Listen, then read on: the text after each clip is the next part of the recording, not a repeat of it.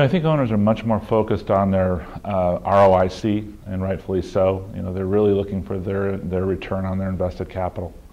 And at the same time, they want to make sure that you're keeping a balance between the service standards of the brand, because that's important to the value of their overall asset. But at the same time, they want to make sure that you're making good fiduciary decisions and providing them that return.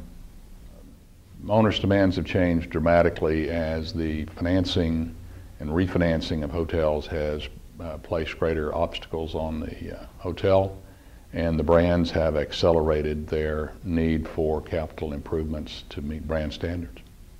I think it's changed in some ways. Previously coming out of the downturn, the mandate was to grow top line, and that was the focus. And certainly that is always the focus. But I think what's become important is protecting margins as well, because we've seen revenues grow, but I think we've seen expenses grow at an even higher rate, and that's been eroding the profit margin. So I think that's been a big focus. Significantly.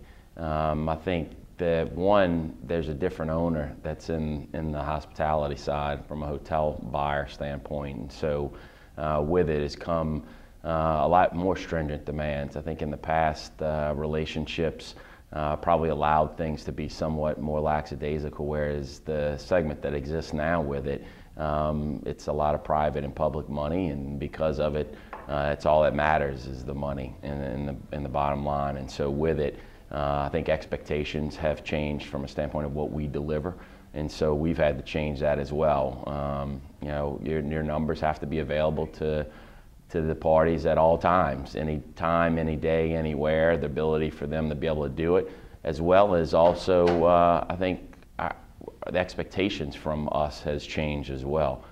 The ultimate concern of owners is increasing the value of their asset through maximization of profit. I think that's always been the case, and that has stayed the same. I think that the change in the whole marketplace, as I said, is this social media issue and the exposure to hotels and conditions of hotels and service levels that dramatically influence the purchasing decision. Well, they've changed a lot. A lot of property improvement plans were put off. Most of those have come up to date now, so there's been a lot of capital injections. The owner's looking for immediate return on those capital injections. So the challenge is to increase the occupancy, increase the RevPAR to that level, and to get them the return on investment. At Red Lion, I think the owner demands have changed very, very dramatically, and it's in response to consumer behavior changes. The way in which we book rooms, make travel selections today is very, very different than how it's been in the past. And in response to those changes, we need to make certain that we are managing the channels at the lowest cost of sale. And I think ownership is becoming more and more concerned about cost of sale and return on investment for market and spend. And so should we.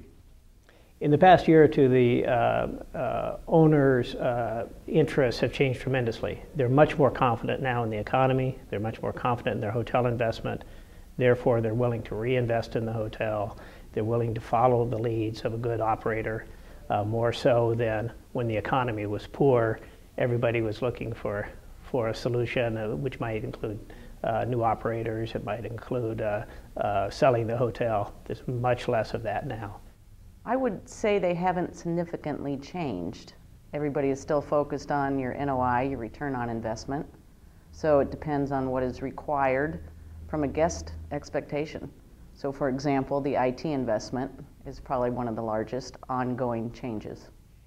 I think as the landscape has improved and financial profitability has increased over the past couple of years, I think that owners anticipate that these significant gains are going to continue at the current pace. We look at our year-over-year improvements. I think that at this point, there's a certain point in time where these gains become a little bit more incremental in nature than they have in the previous couple of years. I think the expectations have changed a little bit in terms of probably managing the investments a little bit differently than before the Great Recession. everybody is more involved, I think, more engaged at a more detailed level. And generally speaking, we're doing a lot more than we probably did a few years ago. Certainly the capital plans, managing the renovations, we did 13 last year. And so deploying that capital and managing those programs for the clients is a pretty big difference.